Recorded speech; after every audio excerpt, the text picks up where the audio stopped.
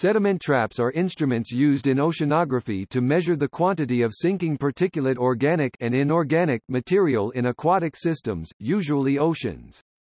This flux of material is the product of biological and ecological processes typically within the surface euphotic zone, and is of interest to scientists studying the role of the biological pump in the carbon cycle. Sediment traps normally consist of an upward-facing funnel that directs sinking marine snow towards a mechanism for collection and preservation. Typically, traps operate over an extended period of time, weeks to months, and their collection mechanisms may consist of a series of sampling vessels that are cycled through to allow the trap to record the changes in sinking flux with time, for instance, across a seasonal cycle.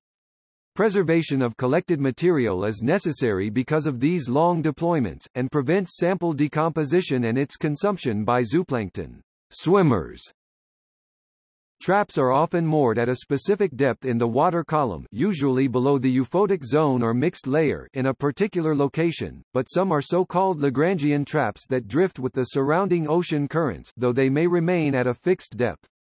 These latter traps travel with the biological systems that they study, while moored traps are subject to variability introduced by different systems or states of systems passing by. However, because of their fixed location, moored traps are straightforward to recover for analysis of their measurements.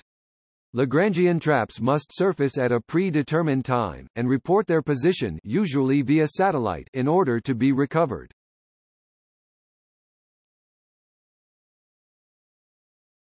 Topic. See also: biological pump, F-ratio, marine snow, mooring, oceanography, primary production.